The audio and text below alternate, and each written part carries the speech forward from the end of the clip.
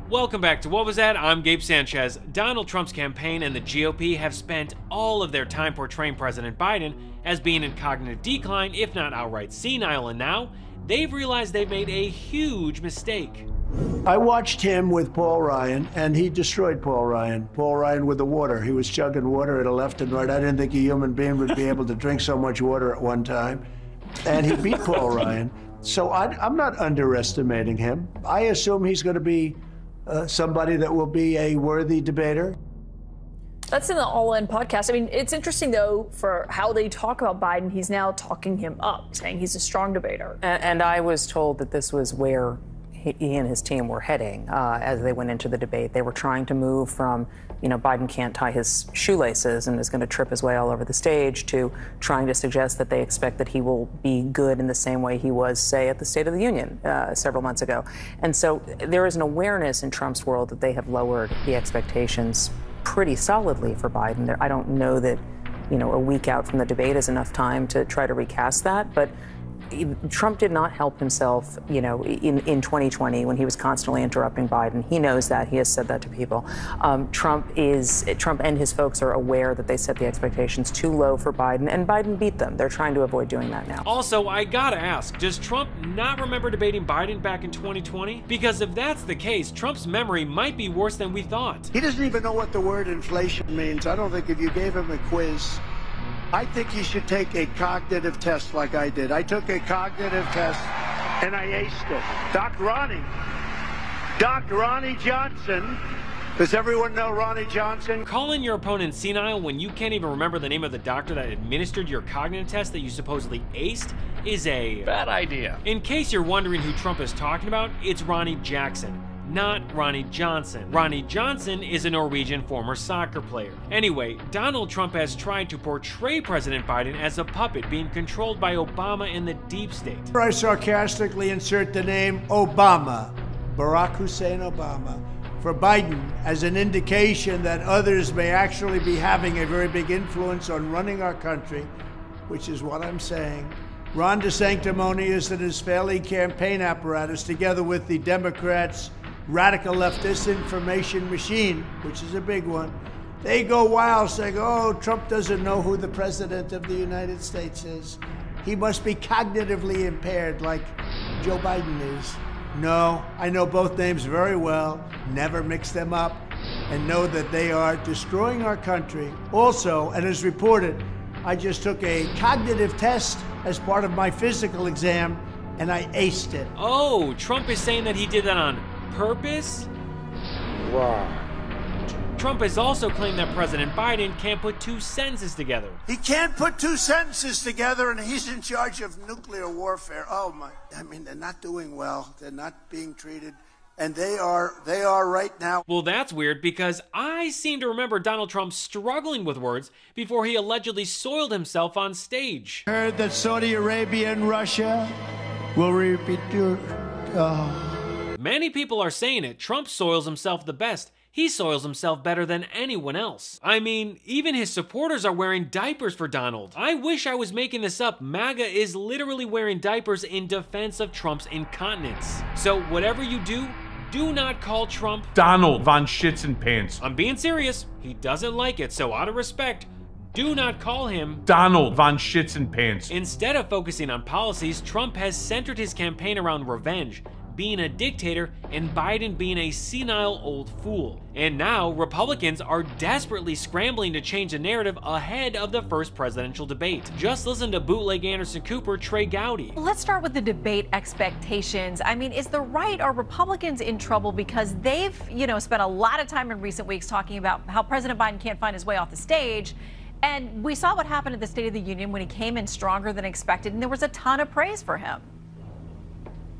Yeah, they got to be very careful. I mean, I don't know why Republicans fall into this trap of setting high expectations. I mean, this debate, Shannon, to me is fascinating because it's a combination of agenda and acuity. It's content and cognition. So the viewers will be watching both, not only what you say, but are you fit for office? So I don't recall a debate in my lifetime where both of those issues were front and center for both of the candidates. not just what you say, but I mean, can you remember which day of the week it is? That's going to be an issue. Trump's current tactic is to say that President Biden will use cocaine for the debate. Joe Biden doesn't have a clue. Now we're going to watch. Is anybody going to watch the debate?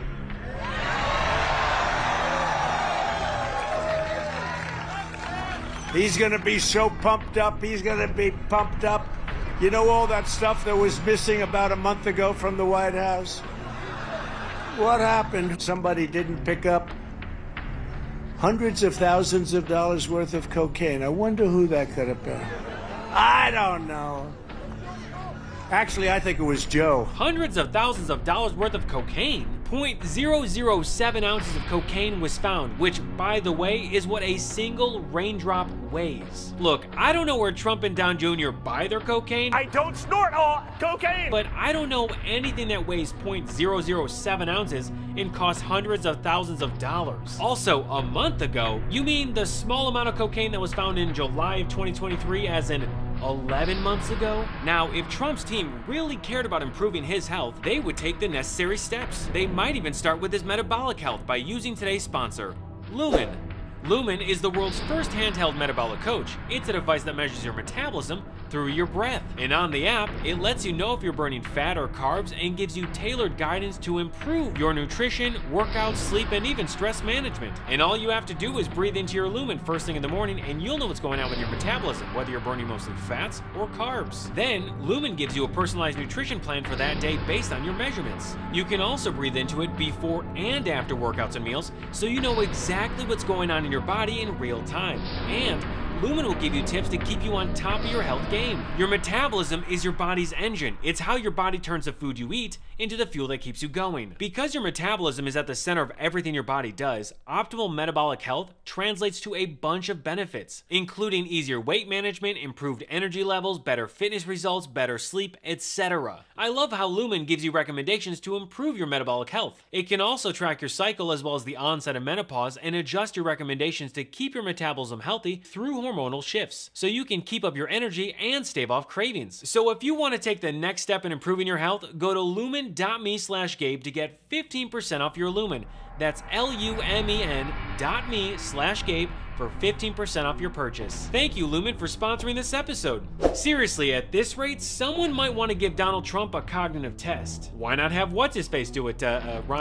Jason, you know what? Let's just ask Trump. Does everyone know Ronnie Johnson? Never mind, he still doesn't know the name of his own doctor. Speaking of Trump's drunk doctor, Ronnie Jackson is also pushing this Biden is on drugs narrative. What sort of cocktail could they put together for him in this debate? I mean, how does that work? I assume that exists. I'm not a doctor, but it doesn't seem like that would be too hard to pull off. And it also doesn't seem like the Democrats wouldn't be totally willing to do that to get, artificial results. It seems like it'd actually be exactly what they would do. There's the amphetamine type drugs like Adderall and things of that nature. And then there's things like Provigil. They're also just increase your alertness and stuff. So I think they're probably trying to find just the right mix of stuff that can, that can wake him up and make him a little bit more alert and a little bit more with it. Well, this is rich coming from Ronnie Jackson when you remember that this guy was prescribing those very same drugs while in the White House under Trump. Hydrocodone, fentanyl, morphine, ketamine, and a ton of sedatives. Ronnie Jackson was handing out so many drugs that people gave him the nickname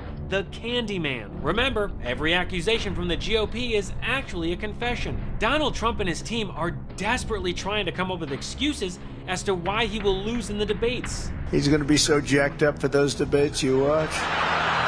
And let's not forget, Donald Trump already tried this strategy back in 2020. There's probably, possibly drugs involved. That's what I hear. I mean, there's possibly drugs. I don't know how you can go from being so bad where you can't even get out a sentence. I mean, you saw some of those debates with the large number of people on the stage.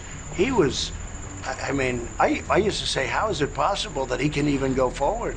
And because Trump and his base lack any creativity, they are doing it again. Tonight, America saw, let's say, a very different Joe Biden. I might call him jacked up Joe. I want to know when he gets his physical done, what medications is he actually on? Because he looks sometimes like he's really jacked up on something. Joe Biden must have been jacked up on something. He's jacked up. They jacked him up. He'll be jacked up. They're going to need to goose him and juice him. I'm going to demand a drug test. I don't want him coming in like the State of the Union. He was high as a kite. MAGA is afraid of President Biden and his accomplishments, especially when you stack them up against Trump's lackluster 4 years in office. So now, Trump and his team are desperately scrambling to say that President Biden is on performance-enhancing drugs so that his followers don't see Trump for what he actually has become, a pathetic old man suffering from cognitive decline and poor mental health. But the other thing that I think is really interesting, because I really got to know Donald Trump post-presidency, and I got to see what he was like. And over the weekend, he was talking about how Joe Biden needs to take a cognitive test.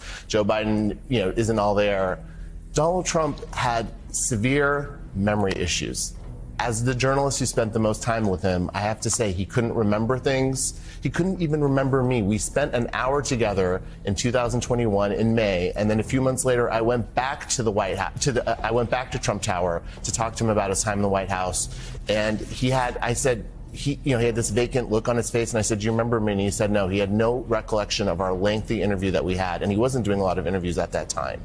So I think that the American public really needs to see this portrait of Donald Trump, because this shows what he is like and who he is and who he has always been. Well, that's all for me today. Thanks so much for watching, and feel free to follow me at I Am Gabe Sanchez. What Was Said is made possible by viewers like you. And if you'd like to support the show and help us grow, you can contribute to my personal Patreon at patreon.com/IamGabeSanchez. Thank you for your support. So until next episode, I'm Gabe Sanchez, and this has been What Was That?